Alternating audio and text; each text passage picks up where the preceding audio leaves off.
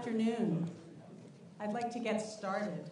Welcome. I'm Susan Collins. I'm the Joan and Sanford Weill Dean of the Gerald R. Ford School of Public Policy, and I'm really delighted to have everybody here with us this afternoon for what promises to be an extremely interesting event on a really important topic about private-public partnerships in K-12 education.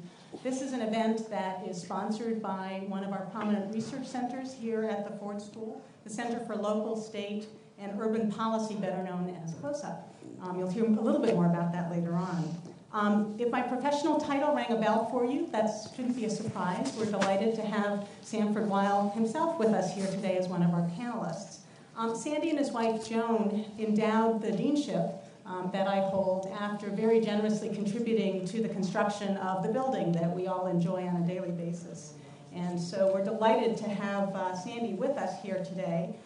Sandy, your passion for improving education at all levels and around the world is really inspiring. And I know that our faculty and our students have really enjoyed engaging with you throughout the day. We're really delighted to have you as part of our panel.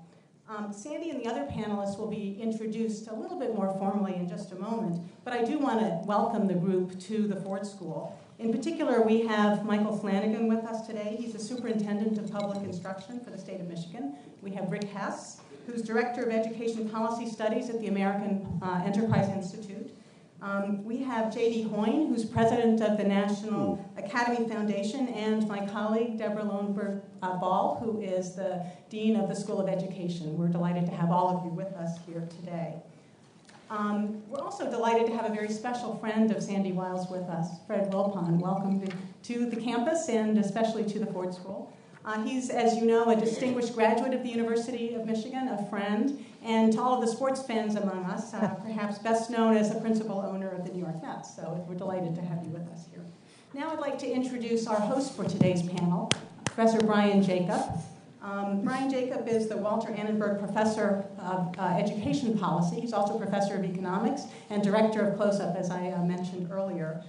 His research spans the fields of labor economics, of education policy research, and of program evaluation, and a lot of his work at the moment focuses on issues of the labor market for teachers.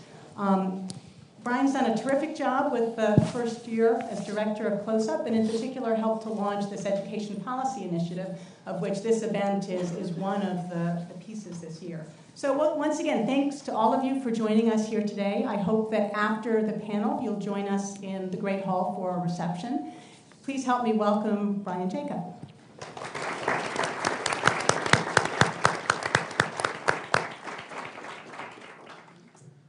Hello, good afternoon. I have the great pleasure today of introducing our highly distinguished set of speakers. I'm going to introduce each member of our panel now in the order in which they will speak. And I would ask you to hold your applause until the end of these introductions.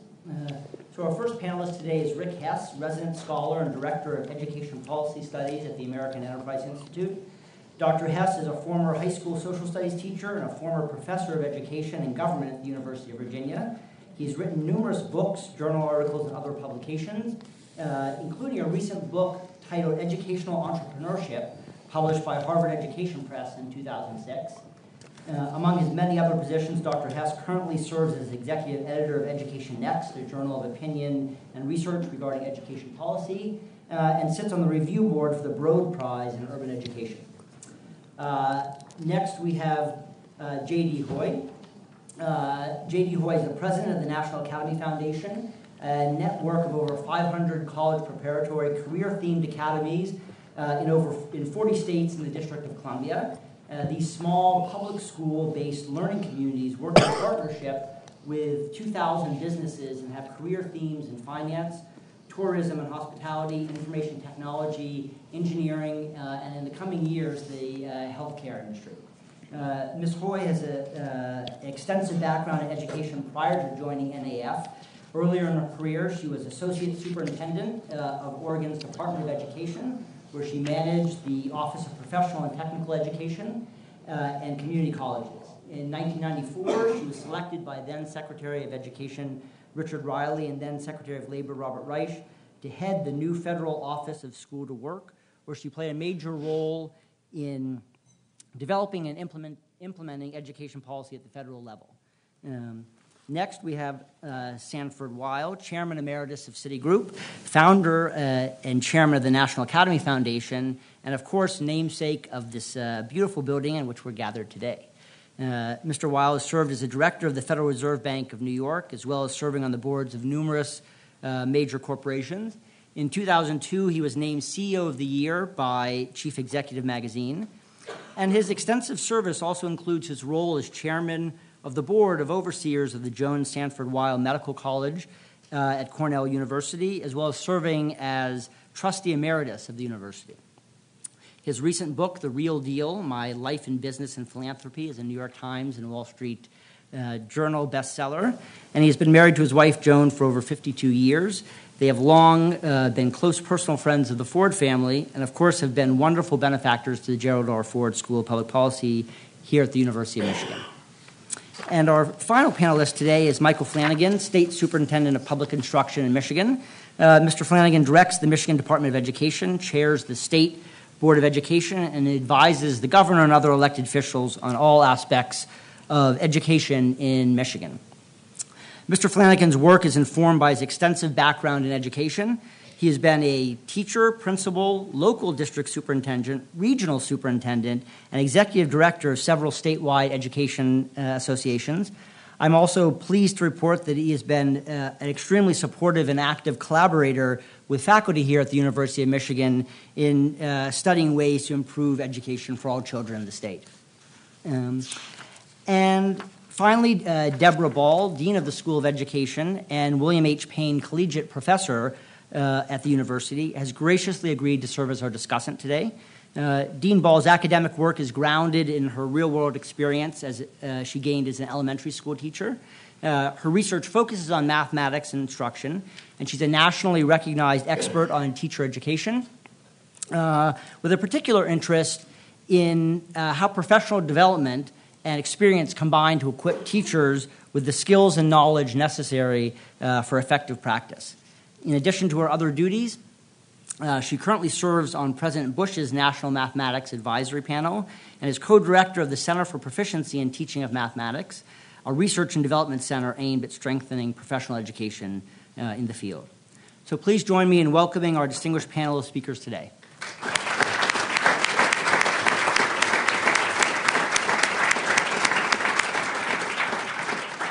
And finally, I would like to thank the many staff members who have helped organize today's event. Laura Lee and her staff in the Communications and Outreach Office, Beth Johnson and her staff in the Development and Alumni Relations Office, Bill Kelly and Dan Norton in the Facilities Group, and Stephanie James and Tom Avaco from Close Up have all been instrumental in organizing today's panel. And so the structure for today is we'll have each speaker talk for about 8 minutes, followed by Dean Ball, who will have a few minutes to make comments and remarks on their presentations, and then we're going to open it up for questions and answers, questions from the audience. And so without further ado, I'd like to invite Rick Hess to start off our panel. Rick? Thanks, Brian. It's a pleasure to be here today. It's a pleasure to be among such distinguished colleagues. It's always one of those moments when you wonder, what am I doing up here? So you can tell me, hopefully. I'm just kidding. I've got lots of good stuff for you. My name's Rick Hess. I'm Director of Ed Policy Studies at the American Enterprise Institute. I'm going to give you just very briefly and very quickly a couple of highlights from a forthcoming book I've got called The Supply Side of School Reform. Our topic today is the role of private entities or non-traditional providers or for-profit entities in the case of schooling. I want to talk just in real broad strokes about why they're important, why it's a fundamentally different question from what we often debate in the academy, which is school choice, and how do we think about this in the larger context. First thing is that many of us, now I realize we're in a policy school, so some of this might be words that you're not used to in the education context, and we can come back to that in Q&A.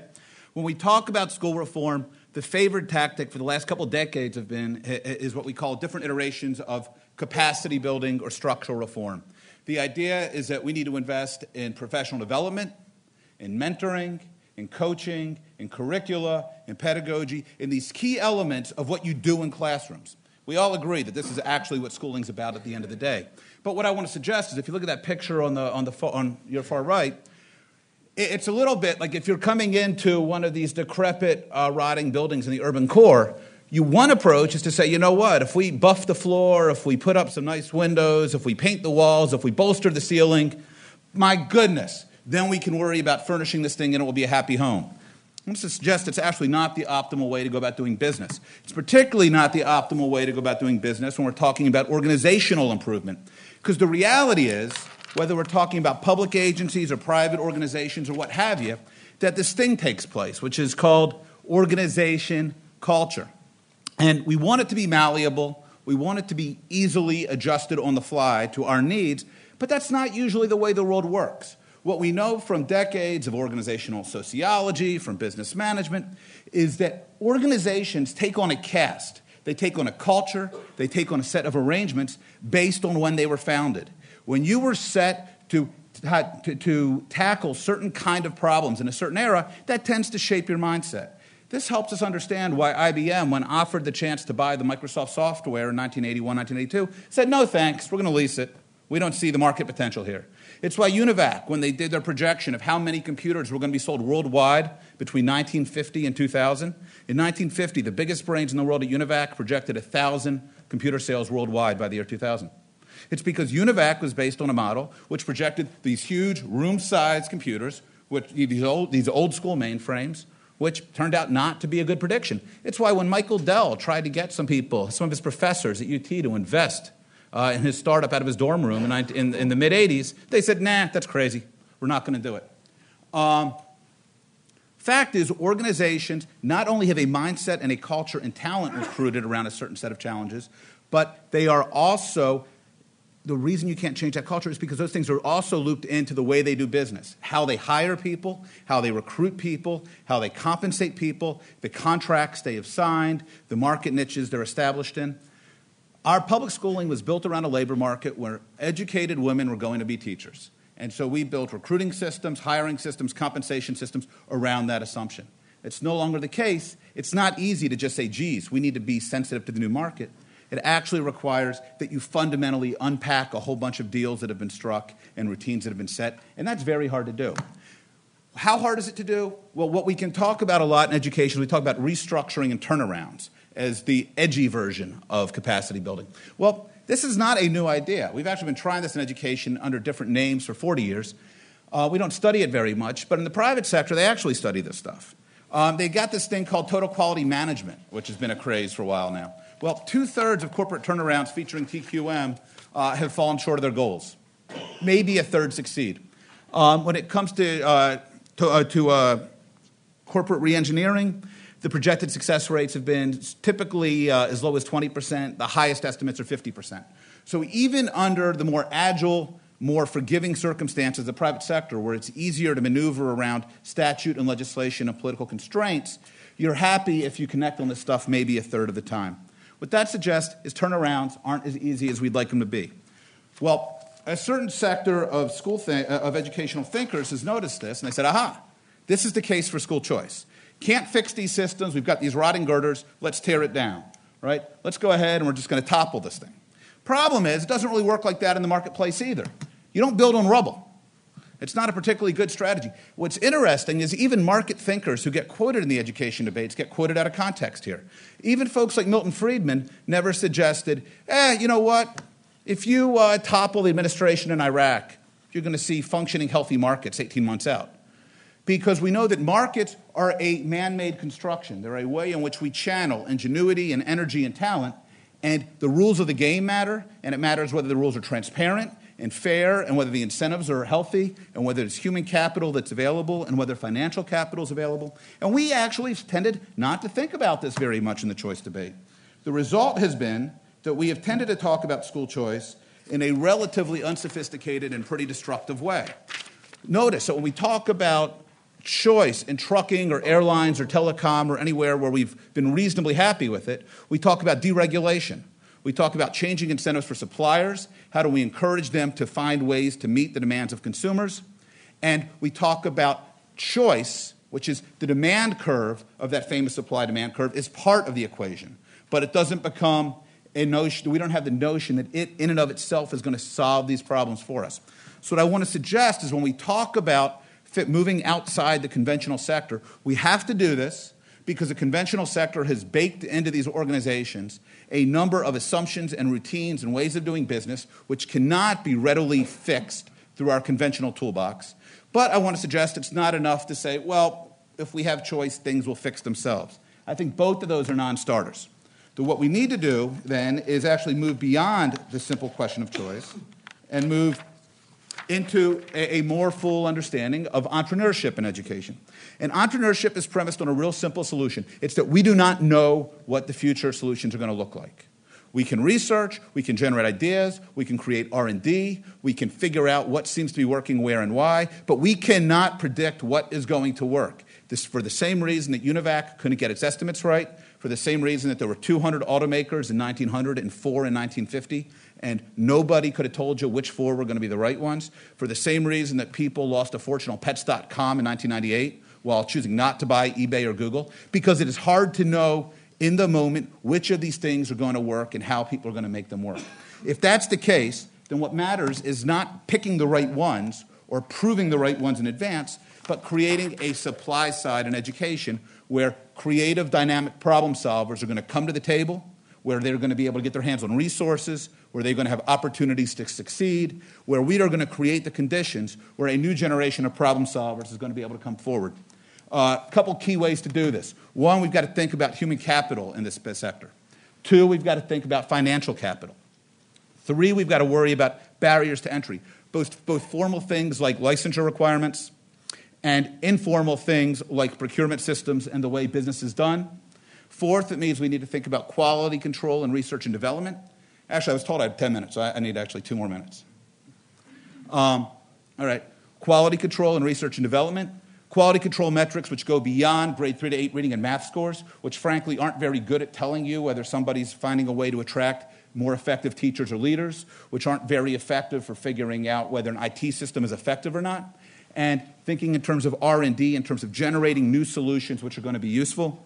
There's also a whole set of next generation questions about how do we think about uncoupling funding streams, assumptions about geography, and assumptions about niche provision in a way that lets us be effective. What else? Just flag here real quick. 1, Mind Trust in Indianapolis. Google it. It's a national fellowship for entrepreneurs.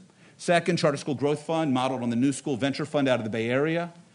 Funding and subsidizing mid-continent charter schools to help them expand and overcome some of these barriers. 3rd, the market maker operation that Joel Klein is running in New York City, and whereby they are creating new kinds of purchasing collaboratives and agreements.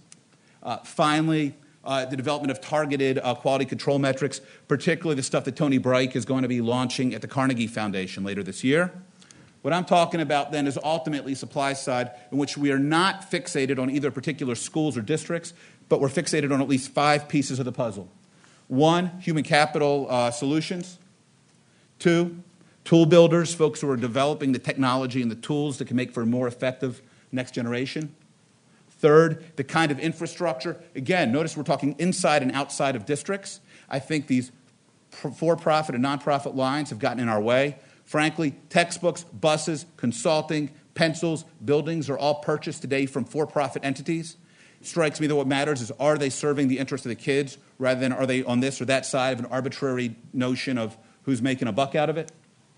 Here's our school builders, which we tend to obsess over, but which are only really 1/5 of the puzzle. And finally, the investors, freeing up money to support all these new ventures and make them effective. Thank you very much.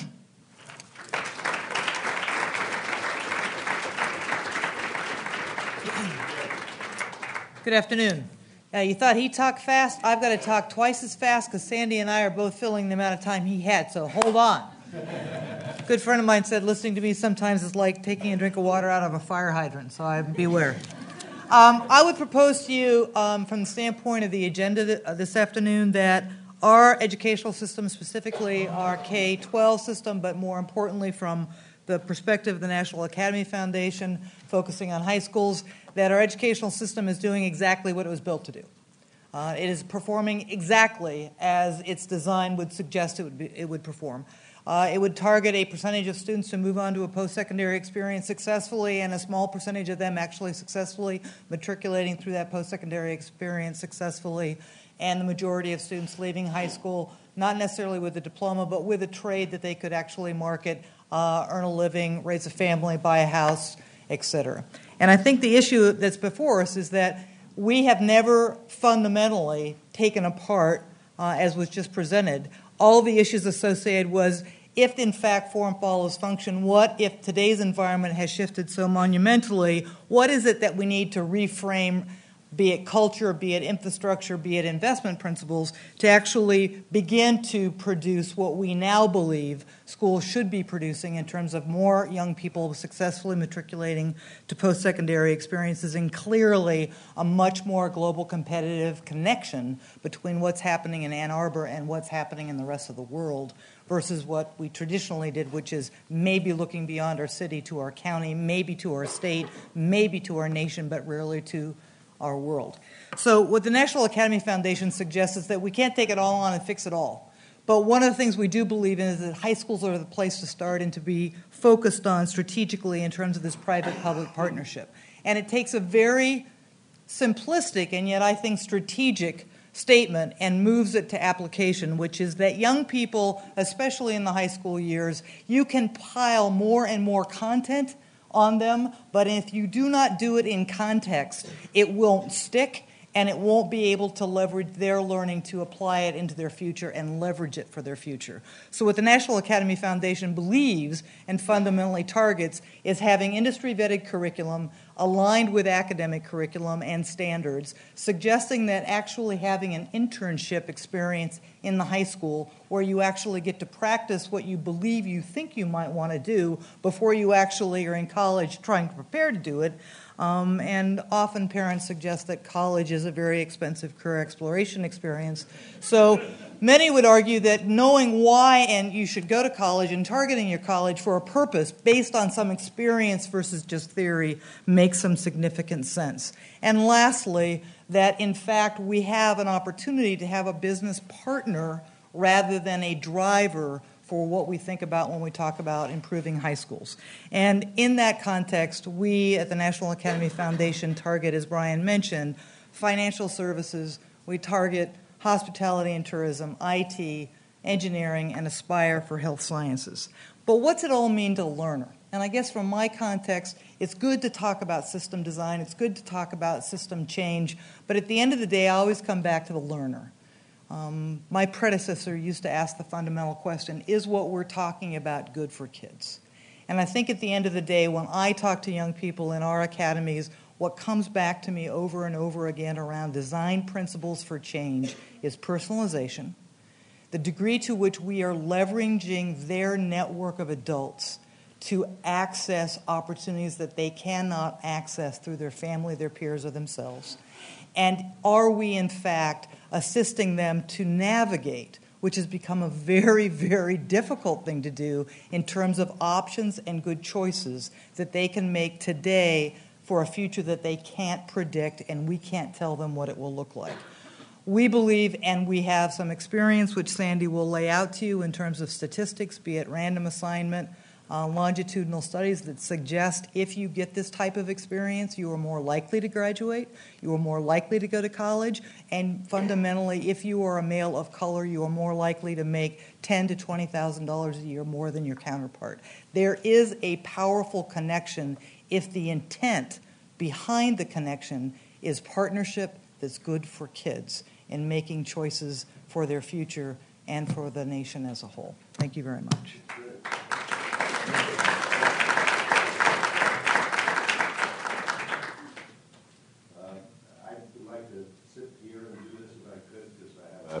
A terrible cold, and a lot of you have suffered through this day with me, so I appreciate that. But basically, I have been very interested in education for a long time. I retired from Citigroup as CEO of the company 4.5 years ago at the end of September of 2003, and then started spending the great majority of my time in the not-for-profit world. I'm chairman presently of 3 pretty substantial not-for-profit institutions. One is the National Academy Foundation, which we started in 1980, and it's grown from one school in Brooklyn with one product, financial services, to somewhere over 400 schools in 41 states with about 50,000 people. And right now we have 3 programs, and we're going to start a 4th program in September of this year. Our programs currently are in information technology, hospitality and tourism, and financial services, which was the original one. And we're going to start a program in engineering in September of this year in 13 high schools across the country. When you think about what we're teaching the areas that are still growing in this country. We're teaching kids about the opportunities for advancement and the opportunities to really do well in what our country needs to really continue to be a leader in the world. And when you look at the match that we've had historically, and J.D. talked about it, of what we teach in high school and relating that to where the opportunities are, there really was no match. When our high school system was developed, we really didn't want most of the kids to graduate. We wanted them to go back to their family farms. We wanted them to take unskilled jobs in the factories. Well, the family farms have merged. The unskilled factory jobs have gone offshore, so we want them to do something different. And we think that we have a model that works because all of the young people in their junior year in high school in all these cities that we operate in get a summer internship, a paid internship at a company that has some of these services. And they learn through this program and through mentoring that education is really going to be the key that unlocks the door to their future. And an amazing thing happens. All of a sudden, these kids want to graduate high school, and they want to go on to college. And we have a program that's been around now for 27 years. About 90-some-odd% of our students graduate versus around 50% in comparable schools in the same cities, and close to 85% of them go on to college. So we have something that works. We've gotten, thank you. We've gotten the support of the Gates Foundation, who sent a consultant in to look at what we were doing and help us develop a business plan that would be more workable. And since that time, we've been able to get a lot more support, and I think that we're really excited about the opportunity and with JD's leadership to really work with young kids. We have 2,500 companies around the country that participate with us in these local communities, and we want to do a heck of a lot more in improving the educational system from 9th to 12th grade. I've also been involved in education at Carnegie Hall. I've been chairman there since 1991, and we recently set up a partnership a couple of years ago with the Juilliard School, where when you think about young people that graduate from music schools, we have about 10,000 graduates a year and about 150 openings in the best orchestras in the United States, so there's no match. Also, we don't have many teachers that want to go into the public schools and teach music, which is really part of our culture. So we created a fellowship program with Juilliard, which started with 12 people and will work up to 36 next fall, where we pay these young people for 2 years after they graduate. We help them continue their music education and work with them in getting the ability to perform in chamber music and to put together orchestras that they can play in places like Carnegie Hall. But also they have to spend half of their time in the public schools. And you mentioned Joel Klein's name. Joel Klein was a major supporter of this right at the very beginning. And so the New York City public schools have embraced this program. And if you want to think about looking at how young people can do a great job teaching our kids in our schools about music education, these fellows are doing that, and we're now spreading that program around the world. We also work with the State Department in distance learning, where we have programs with high schools in New York or New Orleans and match those with schools in New Delhi or Istanbul or Mali or South Africa or Alaska, where the kids talk about their high school experience and talk about and listen to music that is from the local communities, and it's really a pleasure to see. And they get to learn more about this world of ours and how important it is to make this world a place where we all get along with each other. And finally, in my medical school, where I've been chairman of that since 1996, we were the first U.S. medical school to build a medical school. It started in 2001 in the Middle East in Qatar. We're going to graduate our first class on May 8th of this year.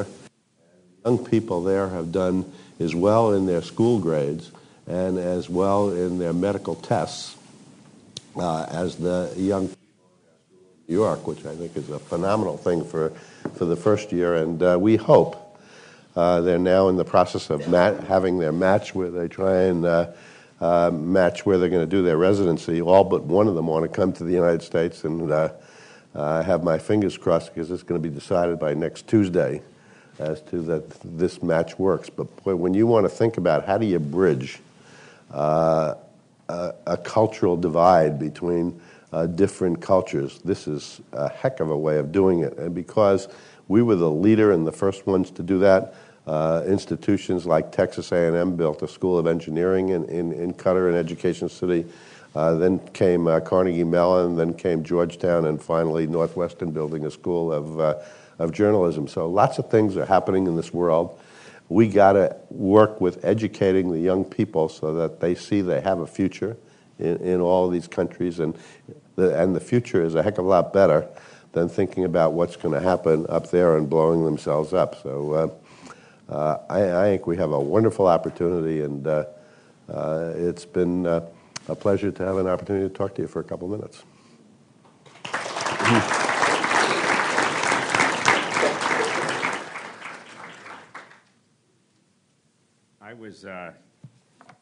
I went to New York City schools, and I'm thinking of using my time because I wanted to grow up and either play third base for the Mets or the Yankees. I didn't care at that time, so I'm thinking of trying to catch some ground balls or something here and see if it's too late. But Deborah would have a heart attack, so I'm going to do the real stuff. I'm kind of the establishment guy in one sense. I mean, the governor said at our cabinet meeting yesterday that, Mike, you realize you're more responsible for the system of education in this state than any other single person, including her.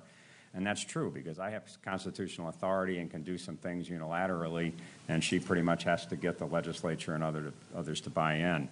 I'm not appointed by her. I'm independent. And in accepting this position, one of the things was on the condition that we would radically try to change the system. And because we have to get out of denial. When districts, and I was guilty of this myself for a while, but when you're debating whether or not your dropout rate is 40% or 50% or 20% for that matter, it's not a worthy debate. And it's just saying it's far too much. And to tell kind of what everyone, Sandy said it last, but this world we're in right now, the Michigan story is kids thought they could, well, not thought, you could drop out of high school, get a job on the line, have a place up north. When I first moved here, I told my wife, this is as far north as I'm going, hon. We're not. But they get a little cottage up north and all that, and those days are over. So one of the first things I did my first year, we worked it through the legislature, but frankly, we had a position that we thought we could do it unilaterally if they didn't agree, and that was to increase the rigor in our schools to get past this myth that those kids can't do algebra. Because when I surveyed the districts, I had been a local superintendent. It was astounding to me that most of the districts in this state didn't require even Algebra 1 to graduate. That's when we decided we need to get in the business of deciding that for them and then giving a lot of local autonomy on how we get to that point in terms of all kids reaching proficiency. But I really couldn't believe it when people just kind of said to me in passing, because I was head of the Superintendent's Association for a few years. Ken knows that was my cushy job. And it was one of those things that people would come up and say, Mike, they can't do it. And those kids can't. And let's face it, there was racism involved here. Some of this was about poor rural kids. It was mainly a socioeconomic argument that they just felt poor kids couldn't. We're going to do this in Michigan. We're going to lead the country because everyone else who hasn't had it as tough as we've had it is kind of fallen asleep at the switch here. So we've kicked in rigor. But I'd like to mention a few things about in terms of the private sector. Let's face it, we get high-quality products from the private sector now, and we do it on kind of a basis of determining which are the best products. We get software, we get textbooks. Hopefully those are going to be antiquated pretty soon. We get buildings, and we make decisions with the private sector, but some people in my field don't get that, and the second you talk about the private sector involved in the learning part, they freak out. That's for the public business. Well, we can find the same partnership there. And this doesn't mean giving up our public duty and responsibility. But for example, it may mean that you can go into a district. If I started as a real superintendent again, I think I'd take half my schools tomorrow and make them performance contract schools with some folks in the private sector. It would still be public because I'd be the superintendent and there'd be a board. But we would have performance contracts, and we'd measure them. And we'd probably give some of those performance contracts to teachers who I believe would rally from that very district and say, let me have one of those. Let me get out of the system that is on the other side of the equation, and I'll pick up one of those schools, and we'll build our own. And I really think it would foster some really interesting work, and we would get to the point where all kids could reach high levels of achievement, because they can. And just as an aside, for those who really haven't clicked on the globalization problem that we have. All of our kids have to reach higher levels of achievement for us to compete with just the top kids in China. China doesn't have to educate all its kids. We do, and we can't give up on them too early. And I'm in a battle in Lansing right now because behind the scenes there's some lobbyists trying to do away with our high school requirements. And I called them out at a session recently because we're in the first half of the first quarter of the game. This year's ninth graders are the first ones that are expected to reach these high levels of achievement. We've only gone through one semester and people are freaking out. And it's partly because the system hasn't adapted. There are some kids who will learn algebra in a construction trades course, Pythagorean theorem, that will never learn it in a traditional course. And the system has to adapt. Our system is mainly around adult convenience as opposed to student outcomes. So this is something we need to, but we need to do it in a way that's sensitive to the practitioners. For instance, if I could ask one thing of the business community, I did it to our state chamber recently, that really is working. They have the same goals in mind. Sometimes we're seen to be pitted against each other, but they obviously want our kids to succeed. They need a workforce, if nothing else. But I said, do me a favor and don't bash teachers. Bash me. I'm responsible for the system. But it's a self-fulfilling prophecy. If you bash teachers, my daughter is a brand new teacher. But she was pulled at every angle not to be a teacher because the profession has lost some of its luster because people beat it up. And, so it's a self-fulfilling prophecy that if even people who are disgusted with the system make it a teacher issue, we're never going to get out of the problem that we have, because ultimately it is about teachers with kids. I think we need to, with the private sector, we're very lucky in this state. We've got tremendous relationships with Microsoft and with Verizon and with Mott, and some of those foundations have been very helpful. But ultimately, we need to get over this hang-up that we can't actually allow the private sector to help, as I said, with kind of almost performance contracts. Another area I would add is we can't get early childhood done in this state. And the governor asked me to head a team of legislators and some association leaders. We met last night.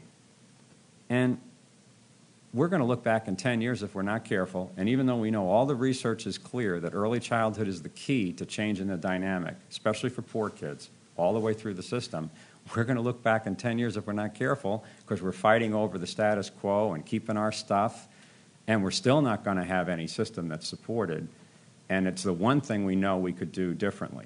We spend about $1 billion a grade now in this state, but we can't lap off a lousy $50 million to try to get something going in the early childhood arena. So maybe there's a way that the private sector can actually help us, I don't know, Sandy and the finance gurus of the country bond or do whatever we need to. We won't want to, maybe not Bear Stearns we won't use for this, but some of the other outfits to get up front, figure out how we can, because the cost, this will pay for itself in time. If we could find a way to get this financed up front, because it's hard to get it out of the system, we would, I think, see spectacular results. We'd have fewer going to prison. We'd have more kids graduating and paying taxes, and it would pay for itself. So maybe there's somewhere in there that the private sector can help us, which is kind of the theme today. I really JD, I think, talked about the work she does, and I know it, I think, go lightly in some of the schools, and where Ken was, that are affected by that. I just left the school that Eastern Michigan does with Washtenaw Intermediate School District today, and I was at one that we're pitching a hospital in Pontiac on last Monday. And the issue is that we have financed now 5-year programs at the state level where you can take 5 years, and in that 5th year, with that, you not only get a high school diploma, but you get a community college degree. And in effect, you double dip, and you do it around themes. So one's the hospital. We have health systems. The Henry Ford Health System right now has kids. There's a kid whose parent can't even imagine themselves making $12,000 a year, and this kid at 14 is already guaranteed and signed a contract that if he stays with it for 5 years, he'll come out as a respiratory therapist and make $50,000 when he's 19 years old. This is making it relevant. This is helping kids connect to what we really need to do. I was going to show a short video, but my time is up, so I'll wait for some interchange that we have here. Thank you.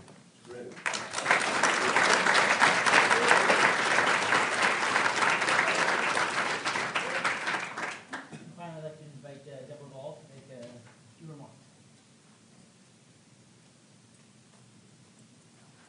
Thank you, all of you. This was provocative. I know people in the room are waiting to ask all kinds of questions and make comments. I'm going to speak from a kind of invisible expertise that I think is ironically missing from the discussions we have as we have this incredible sense of passion and urgency about the fact that our schools in this country don't work.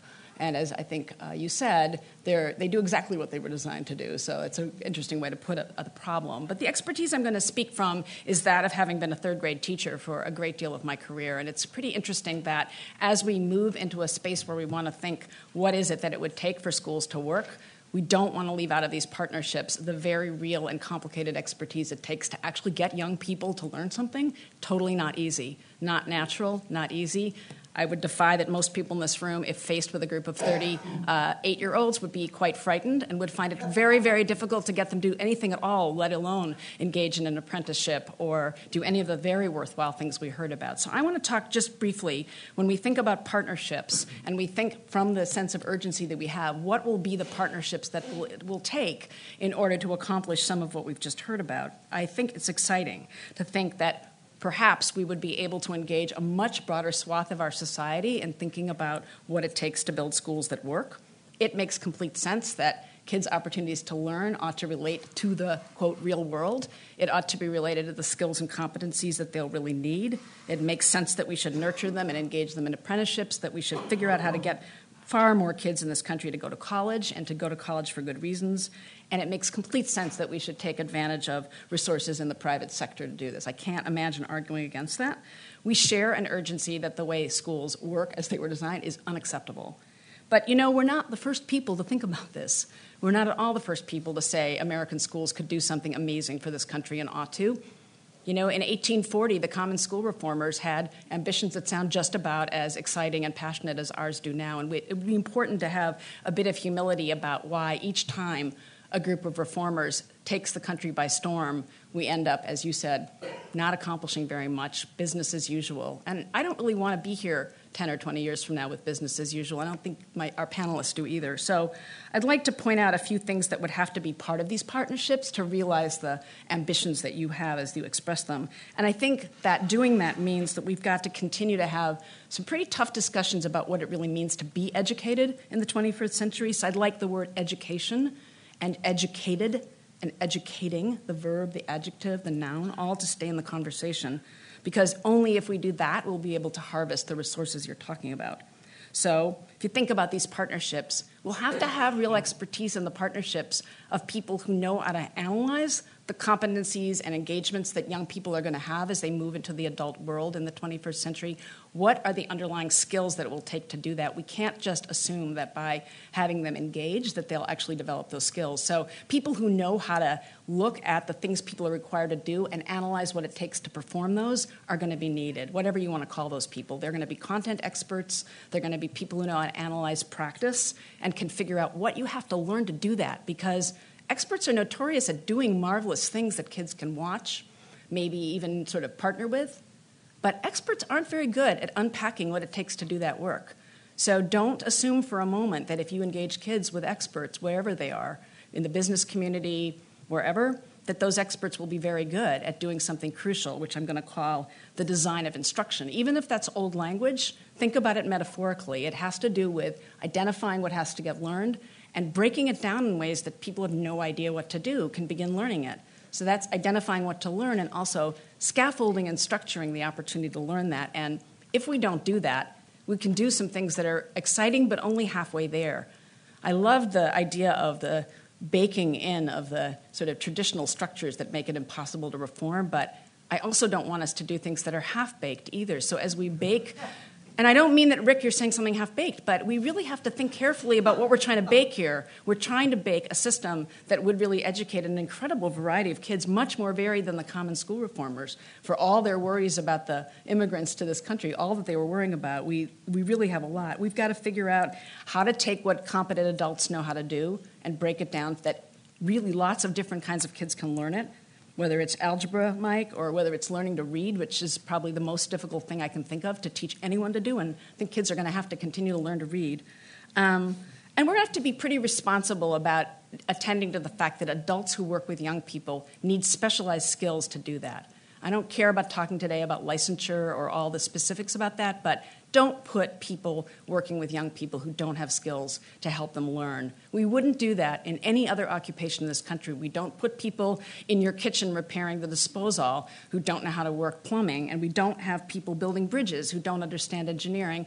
And I don't go to someone to cut my hair who just likes to use scissors and has nice ideas about style, and neither do you. So I'm not even going to mention surgery because you really don't want anyone going to do surgery on you who says, I have a great idea about how plastic spoons could improve on it. And I'm not being facetious at all. I'm just saying it's easy, and that's why I started by saying I'm speaking from an invisible expertise we don't name very often, that of having been a third-grade teacher, that the expertise required to teach is non-trivial. So in whatever settings we design these new forms of learning, let's not forget to think in new ways about what teaching is going to require, because we won't get there if we don't. It won't happen by assuming that learning occurs naturally, because we have so much evidence that it doesn't. So I'm glad to have had a chance to be in this discussion, and I look forward to further arguments together. Thanks.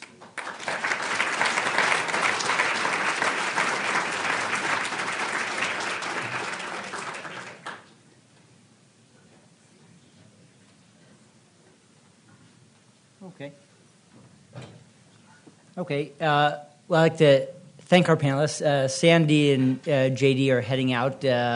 Hopefully Sandy can get some rest and get better soon. But Rick, Deborah, Michael, thank you.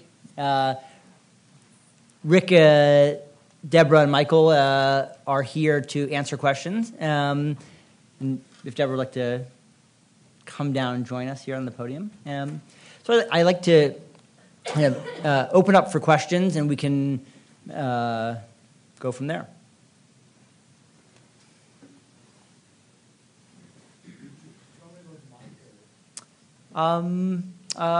Sure. Let's go to that's.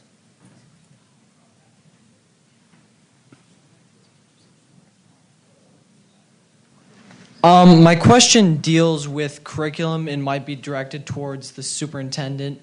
I'm a graduate of Utica Community Schools in suburban Detroit, and I am a product of AP programs. My community schools has a good deal of those classes, and I was wondering, I have a general idea that once you challenge students, they rise to the occasion, and I tend to disagree with people who assume the lowest common denominator in student bodies. And I was wondering what your guys' opinions of maybe tending towards a more challenging curriculum, because I believe that students will, as I said previously, tend to rise to the occasion and perform better on things like standardized tests and other performance tests like that.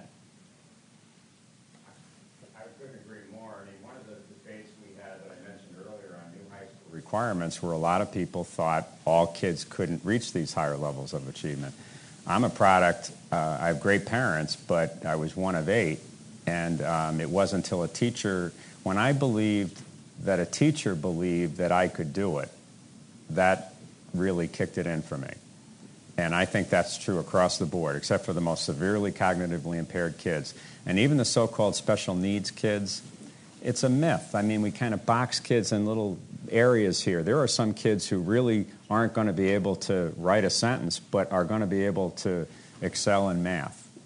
And the brain's a funny thing. So I think you've made a brilliant point. I couldn't agree more. It's about high expectations, and if we have them for our kids, it's one reason I'm so ticked off that some of these people are trying to do away with the new high school curriculum before we even give it a chance, because it's just, it sends a signal to some of the kids right now, we don't think you can do it. Okay. Any other? Okay. All of you have emphasized giving students context for their content through partnerships that help to motivate them to give things more depth. My question is the movement towards standardized tests useful as a yardstick across schools so that we can in fact see which ones are doing better and thus evaluate public versus private, different schools within the public system, or is in fact this movement a quite destructive force towards entrepreneurial activity, and that we shouldn't require it of private schools because in fact it is destructive rather than helpful, and we need to get better measures of output to truly reflect what you are saying needs to be done as part of instruction. Okay. Well, unquestionably, we need better measures. So I don't think anyone here is going to say that the measures we have measure things we care about. Should we have differential expectations about whether we try to assess whether we're making a difference? That's a complicated question because in the end, many people have great ideas about what can help kids learn, but we do have to figure out some way of understanding whether we're having an impact. And you're pointing to a great conundrum because the things we have to measure it, there are all kinds of problems. They don't measure what we care about. Things that we care about occur over long periods of time. And yet to say that in the face of that we release the responsibility from doing that seems to me something we can't afford to do. So we have a pretty significant agenda that we're only barely scratching the surface of, which has to do with developing sensible ways that we could responsibly account for what kids learn. So I think that's only partly addressing what you're saying. So I'm going to let my colleagues pick up too. I don't disagree with anything Deborah just said.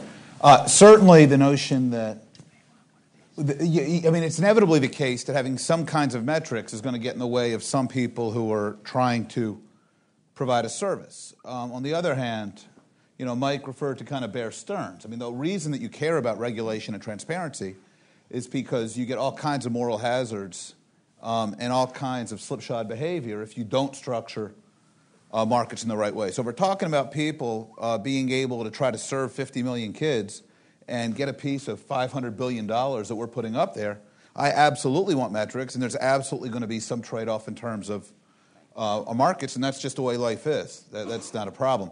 On the other hand, it matters a ton how you configure these metrics. So if all we're focused on, and I would argue all we've been focused on in the last 6-7 years, is grade 3 to 8 reading and math scores and graduation rates, and particularly race-based and socioeconomic achievement gaps within those, that it takes out of play a whole bunch of provision and important services, which it becomes much more difficult to explain or sell or market because people aren't looking at these metrics.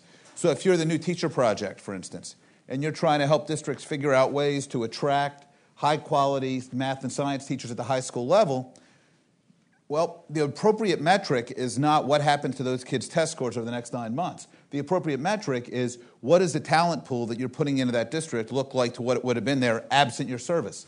If you're SchoolNet and you're serving a data warehousing capability and an IT tracking capability to districts, the relevant metric is not do those kids' test scores happen to go up the next spring. The question is what's happening in terms of the use of data, in terms of the amount of person hours spent on this. So the key is not that metrics are problematic, but we need the right metrics. We need metrics which measure the service that's being provided by a nonprofit, by a for-profit, by a district, what have you. And we need those metrics to map onto the things that we care about. And the problem is we've got a couple hundred real smart people in this country worrying about test scores and rigor and design and validity. We have hardly anybody. I would argue we don't have more than 5 or 6 people who actually spend a lot of time thinking about these questions. And that strikes me as a misallocation of intellectual energy. You know, you're a school board member in Ann Arbor, and you and Todd, if I were in your spot, I would try to think of at least testing out in a school some metrics that the school thought they could live with, teachers in particular, as a team, and then try to determine growth over time. So some of those would be standardized tests, perhaps, and then maybe reward those. And money's not the only way, although it is a way. Because I think, you know, I guess I'm still stuck on trying to impress the Mets guy over here, even though but it's like baseball. I mean, we don't measure a player based on just home runs. We look at strikeouts, we look at RBIs, we look at their temperament. You may not want a guy on your team who's actually produces all the numbers, but he's nothing but a pain in the clubhouse and brings the team morale down. So, I mean, it's a little bit like that. And it's why it's one of the downsides of No Child. No Child, the spirit of No Child is great. It's got to be reworked in terms of the kind of the aggressive nature of measures. And, you know, I was on the phone yesterday at a conference call with the Secretary Spellings because they've announced kind of a new way that supposedly we have flexibility. So the whole public thinks that we really do, but we really don't. I mean, it's kind of a complicated, I think they're just trying to jam in their last few months something that looks like, is this going to Washington, by the way? You know, the expect state used to be cynical, so it's okay. Right. No, I think Deputy Simon spoke at length, and I think he's genuinely trying to find ways to bring more flexibility to the testing system because he's been there. But we'll see, you know, and whatever they come up with, then they're gone January 1. So then we're back to the drawing board. That's part of the problem with the way we get a new sheriff in town, and before you know it, we're starting another system. I just want to add maybe 2 things to that. As someone who studied test-based accountability a great deal, I agree with the panelists have said. And I think 2 things are important to note. I think they're never a substitute for kind of capacity building or training or development or the other hard work of education, but a complement. And also I think one of the problems, one of the disadvantages of the kind of focus on test-based accountability in its current framework is it's kind of diverted some attention from other forms of testing, kind of diagnostic or formative assessment, that are really tremendously important and can be tremendously useful. Although I think I agree, we definitely don't want to go back to the world where we don't where we don't focus on outcomes.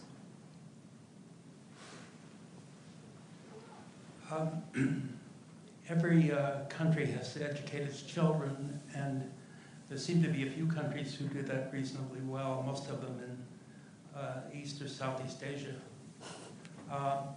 And if we look at the design of their systems, it seems to have features that are quite unlike much of what we've heard this evening. They have a national curriculum. They have a professional ministry of education, which is stable across political regimes. And they have a professional culture of expertise and a well-developed system of teacher education. And I would just like to ask, for example, Rick, to say something about why these countries are not, their education is not driven by market forces, at least not principally by that. And so you seem to be proposing a quite different kind of dynamic and structure to move us to a different place. But one thing that business does, I think successfully, is to emulate success. And since we do have some interesting models, why aren't we looking to some extent in that direction?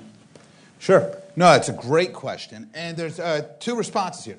One, it is not necessarily that I'm advocating we not go that direction, but that I don't think we're capable of getting there through the route we've been trying to travel. For instance, if you look at Singapore or South Korea, one of the ways in which they're able to afford and maintain a culture of teacher professionalism is you routinely have class sizes in the 35 to 42 students per teacher range.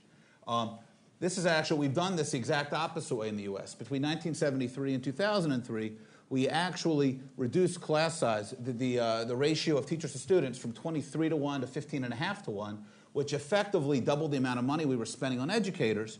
If we had made a different decision, if we had emulated, say, Singapore and South Korea, we could have actually essentially doubled teacher pay and maintained static class sizes. We chose to go the other direction.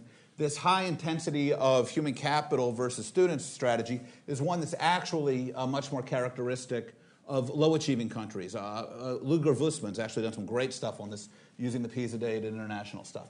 So one, the question is that, that we have chosen not to go those design routes, and I would argue it's partly because of the way decisions are made. The political forces, it's much easier to sell class size reduction in the U.S. context than alternatively.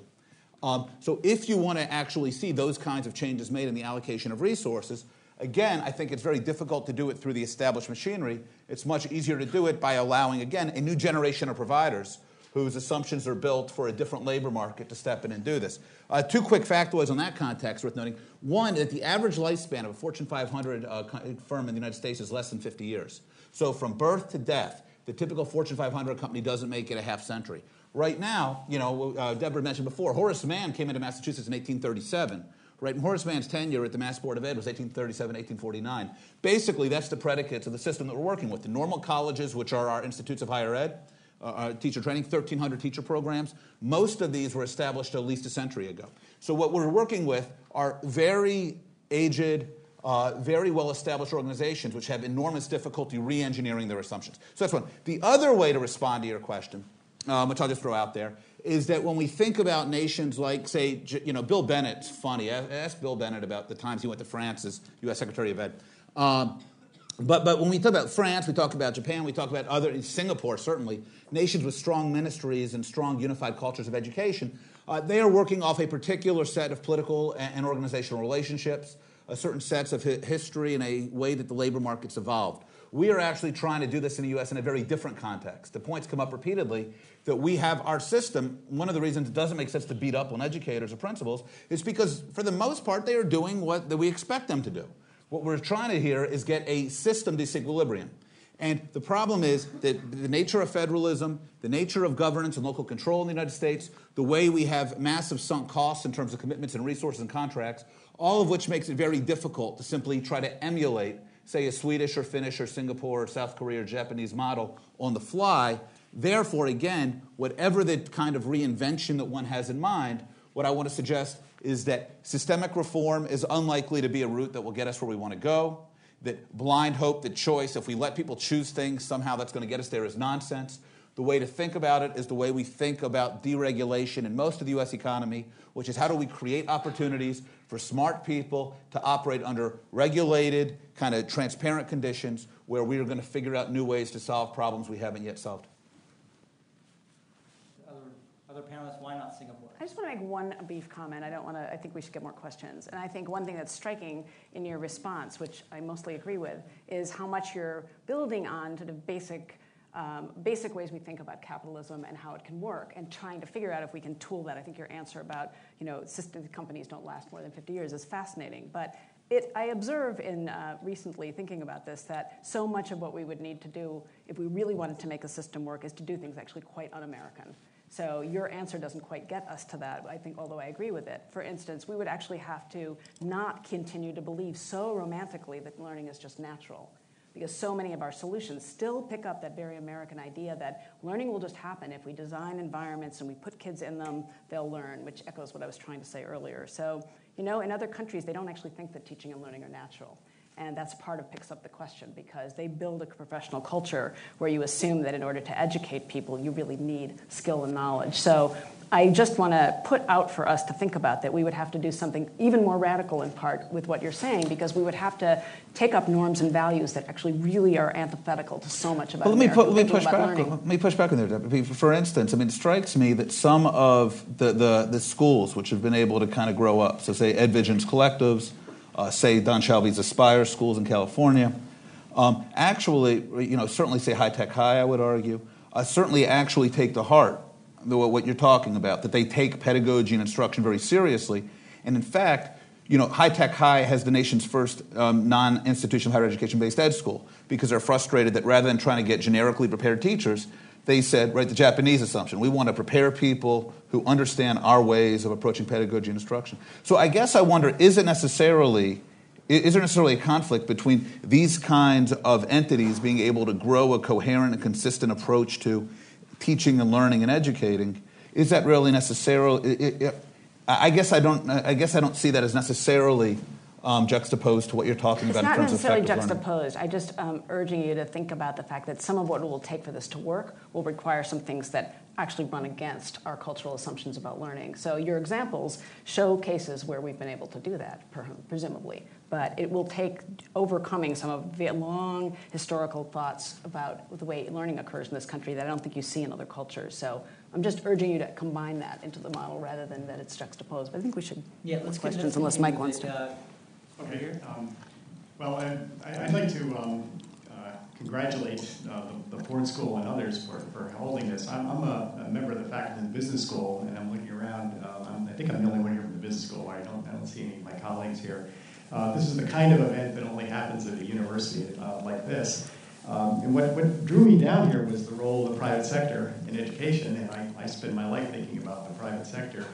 So I was really interested to hear what are the aspirations and expectations for the private sector. And I just listening carefully, I think I heard two things, and I'd like to just reflect that back and then have you reflect that reflection back to me, perhaps. I heard two things. One is that there's a set of assumptions about what goes on in the private sector in terms of the capabilities that the private sector has, or its notions of accountability or incentives or competition, who knows what, that when applied to public education will somehow transform it and make it better. So we just take the for-profit sector or sensibilities from that sector and bring it in, we'll be better off. And then I also heard that, perhaps in the extreme, corporations can be involved in curriculum development, or less extreme, can serve as a home for students. We heard Sandy Weill talk about students can go out and do internships and the like, and they can get closer to vocational choices and vocational preparation and the like. So those are two different models. The first one, I know a little bit about what Joel Klein has been doing. I think of that as the Joel Klein bucket of taking business sensibilities and bringing it into education. The second one is a little more amorphous as to how deeply involved do we want corporations themselves to be in education. So could you reflect back on what it is we're looking for when we think about the private sector in K-12 education? Do we want both of these? If so, how much of each? And I guess, as from someone coming from the business world, or such as at least some from the world that studies the business world, you don't dress like this and have a job in the business world. I'm just curious what the limits are. I'm pretty alert to what the competitive environment of corporations and how limited they may be with, especially with respect to that second model. So I'm just curious about the pitfalls and the concerns if we go too far down that path. Mike, do you want to address that kind of? Okay. The analogy I used in the brief remarks were along the lines that we use the private sector now all the time. We just don't think about it that way. And that's why when I've heard debates, for example, if I had my way, we would be a lot more open to virtually all the non-instructional areas being privatized. That doesn't mean not under the control of the school board. I think that has to happen, and they have to award contracts, and it has to be done honorably and all that. And that's pretty much what's happening anyway, large amounts of the non-instructional stuff. But I think once we have faith in that to build our buildings, to feed our children, to do all that, why would we not at least think about the other step? Because the business world can also be entrepreneurial teachers who form a group to decide to put a performance contract together, was kind of the point I was trying to make earlier. They could be XYZ company. And the way we've seen, I think, technology just blossom, I think the young folks are more likely to help us reinvent education in the virtual world than someone like me. My first year as state superintendent, my daughter was first year as, actually she was in her student teaching year. And it was kind of amazing that I'd come home and, she'd ask me about stuff and I'd talk and then she'd look at me like I was a total idiot because, she's in a real world situation, and part of it was that even her kids, 4 years, she's high school, but 4 years, just 4 years removed, we're on this curve of technology use and comfort and all that, and then we're still kind of in this Ferris Bueller world. Anyone? With the drool and stuff. So the reason I'm more open than I might have been 10 years ago is I think it takes some entrepreneurial educators, and often young, who can help us rethink that. And I might envision this to be, as I said earlier, that Ann Arbor might encourage its teachers to think in that way. And it could be that they just charter existing teachers under the same salary schedule. But I think if you opened it up and say, how many of you might want to form your own entity? Now, can that transfer to like Microsoft? You'd know more than I would in that regard. But theoretically, yeah, these things could grow and multiply and train, do professional development for their staff. But to me, some of this is also trying to give, I think there's a lot of good parts of the existing system that don't get recognized, and it would be interesting to contrast it with kind of this a different world that had a heavier hand from the business community. And then take success where it leads us. I mean, part of this, from my point of view, is just, I said this earlier, but getting over the denial. Part of the reason folks like me who've been doing this for a long time, it was harder to get to this point is because you just keep getting beat up. People think it's easier than it is. And then we start getting defensive and say, oh, yeah, well, how about Enron? And so we go back and forth. You think we're bad? How about Enron? And in a way, we just can figure this out together because where all of our interests are at stake. And I think that's what will start to happen. It can't just be this agrarian model anymore. Rick? Yeah, just a couple of things. One, I would certainly say there's nothing special about the private sector. Private sector, for one thing, however, when we think about for-profit entities, one advantage they have is there is enormously clarifying force within those companies, which is, right, especially, whether they're privately held or publicly held, that shareholders have very clear pursuits at the end of the day, which allows them to focus, which is much more difficult in public agencies. So to Mike's, kind of points, which are well taken, is that particularly if we want to try to solve particularly clearly conceived problems, there is real value in the way in which for-profit entities, as opposed to nonprofits or government agencies, are likely to tackle particular problems. Assumptions and capabilities, nothing special about for-profits. They have a set of tools, which I think are in some ways distinct, partly because they pyramid expertise and personnel who are different in some ways and in terms of preparation and orientation than folks in public agencies.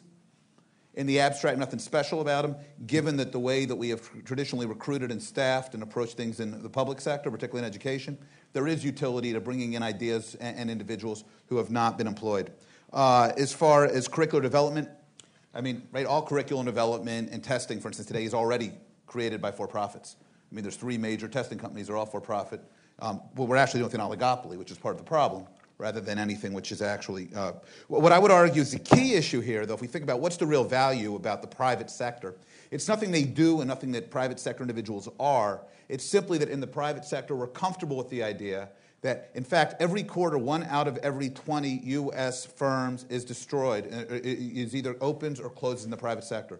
Every year, roughly 1 out of every 5 entities opens or shuts its doors. This process we're talking about, the renewal, the fact that organizations kind of outlive their assumptions, it's something special about people in the private sector. It's the nature of the sector itself allows this regenerative process to take place. In the public sector, whether it's healthcare or education, because these are things or public entities organized by public policy, we tend to inhibit that regenerative process. So rather than say what's special about private sector individuals or private sector firms, indeed, it's the nature of that political economy has certain advantages when we're trying to make sure that we figure out how to create room to reallocate services and solve new problems. And I'd be happy to talk about that in terms of dollars or what have you, but let's just leave it there. I want to just go through just real quickly, if you can kind of state your question very briefly. We'll get a few questions out and have the panelists comment on all of them together. Just a quick statement of the question, and then we'll get everyone's thoughts. Okay, I'll see if I can make it brief. In discussions about the private sector's involvement in education, I think the conversation and the language that gets used tends to be around competition and defining what's good for students in terms of sort of their economic well-being. And I'm wondering if we can, how you would see we could broaden that discussion to involve the private sector more in conversations about the public good and civic education. Okay, great. Given your perspectives and experiences and knowledge, is there anything in a private sector education partnership or ideas moving between that we should not consider for education? Okay. What if we're not as interested in potential privately held company shareholders' views on what mathematics say kids should know, as we are in experts or our tradition or mathematicians' views of that same subject?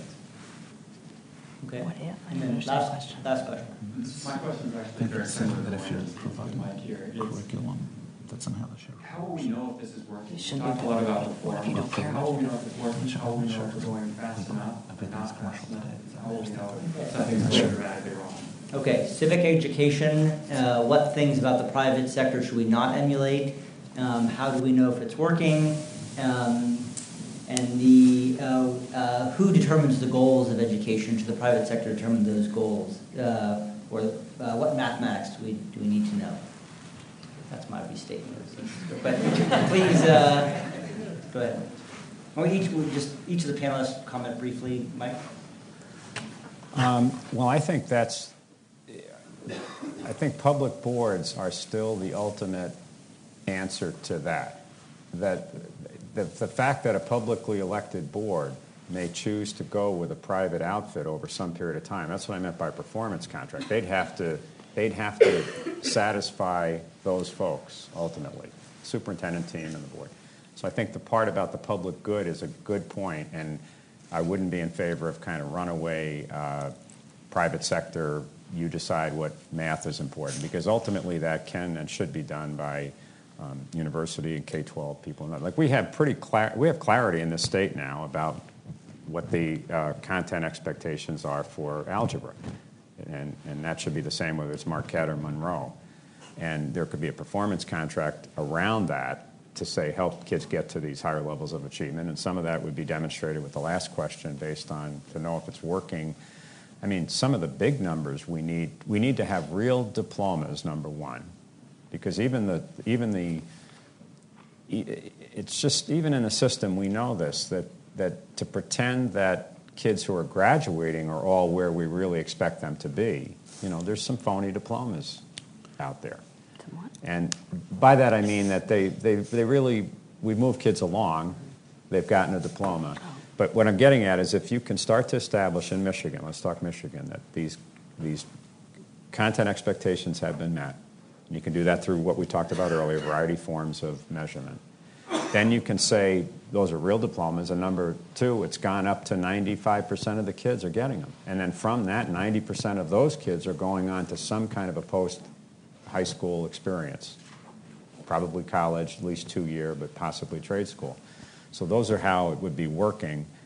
But I think the spirit behind this about the public good is something we can't lose, because the private sector, particularly if it gets the big private sector, the shareholder piece, that can be driven by strictly profits, and you could at least imagine where maybe the interests of the kids aren't the foremost, perhaps.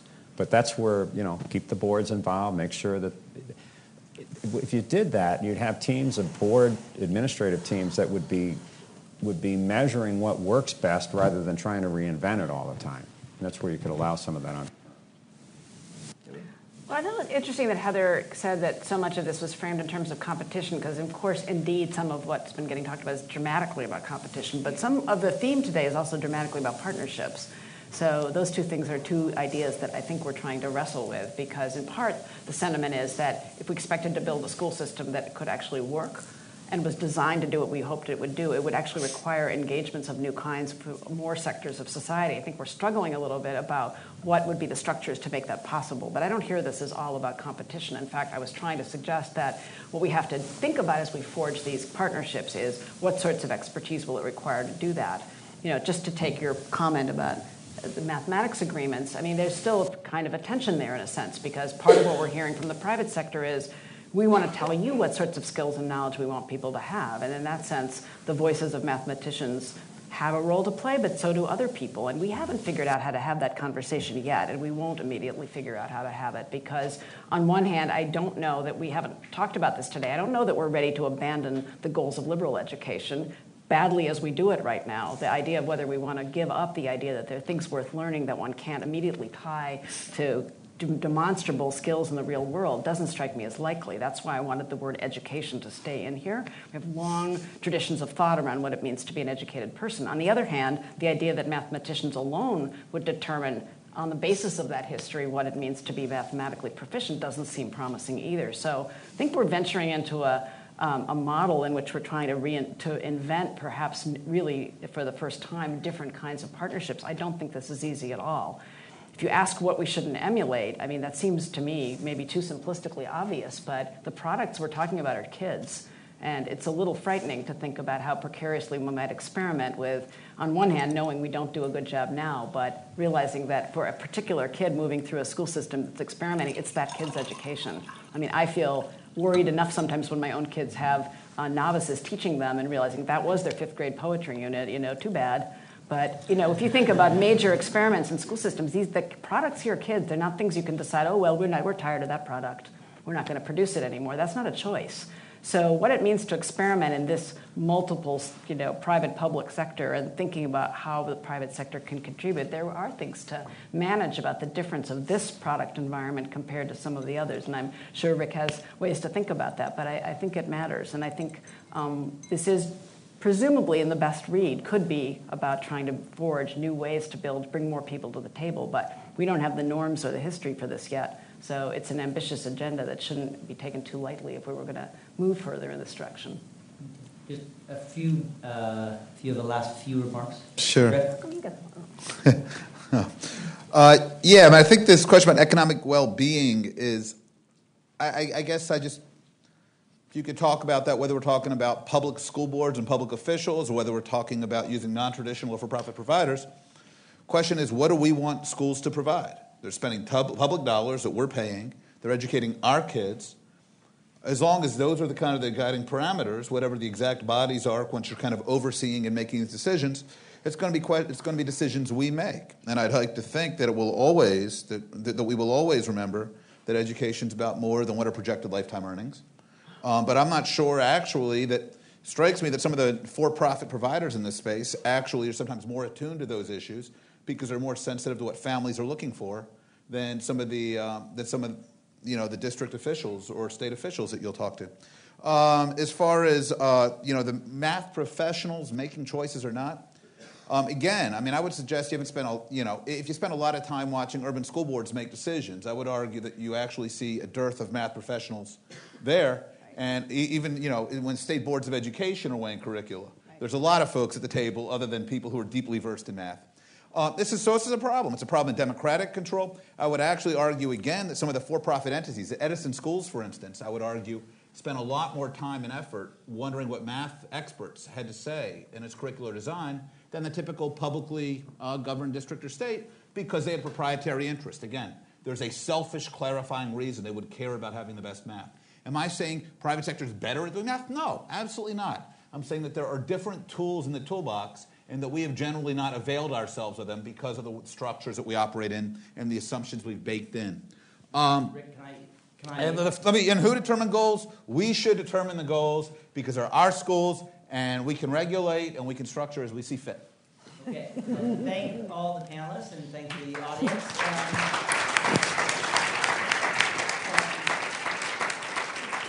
Everyone is welcome to continue the conversations and join us out in the Great Hall for the reception. Thank you. I just wrote a piece I would love to share with you.